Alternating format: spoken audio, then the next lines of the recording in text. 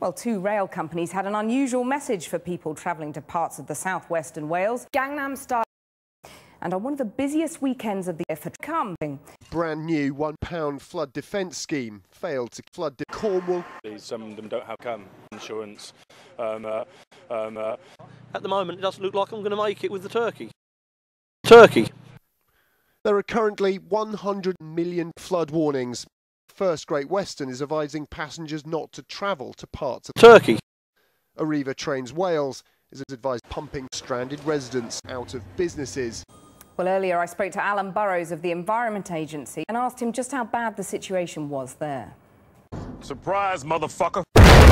And what's your advice to people over the Christmas period travelling to visit Gangnam Style? What would you say to them? Are you serious? Turkey.